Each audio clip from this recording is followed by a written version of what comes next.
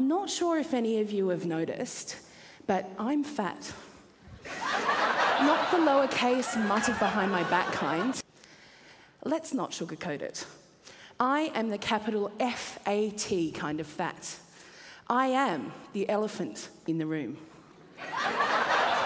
When I walked out on stage, some of you may have been thinking, oh, this is going to be hilarious, because everybody knows that fat people are funny.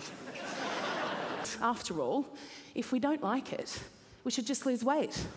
Easy. My sister used to teach ballet.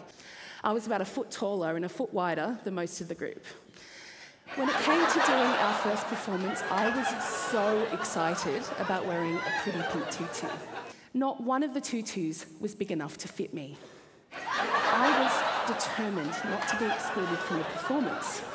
I've been openly laughed at, abused from passing cars, and been told that I'm delusional. Thanks. The impact of seeing a bunch of defiant fat women in flowery swimming caps and bathers throwing their legs in the air without a care should not be underestimated. Thank you.